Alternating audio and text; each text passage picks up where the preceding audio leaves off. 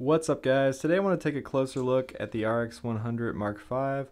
This is a tiny little camera with a great lens that can fit in your pocket. So it's got a really nice Zeiss lens that goes from 1.8 to 2.8, so you can get a shallow depth of field. It's got some image stabilization.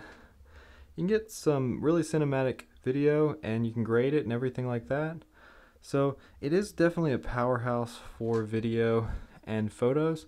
But for me personally, I'm actually going to be selling this because I found that it's very clinically good. It's a good clinical camera, but the user experience is not quite up to par with like some of those small APS-C Fuji cameras. So I'm going to be trying out some of the smaller Fuji cameras.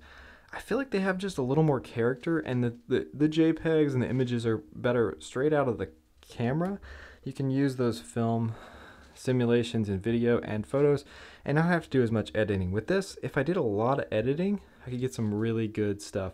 Now, if the 240 frames a second worked for more than a few seconds, I would keep this camera because I could film skateboarding and film myself.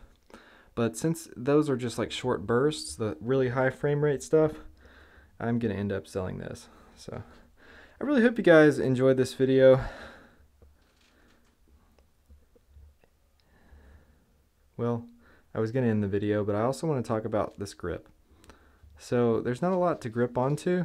When I'm doing street photos, I kind of just end up holding it like a phone and taking photos, using one hand to do other things and just using one hand to kind of hold this and do street photos like that. I don't really use the front of it as a grip. A lot of times I hold it like a cell phone. So yeah, I really hope you guys enjoyed this video.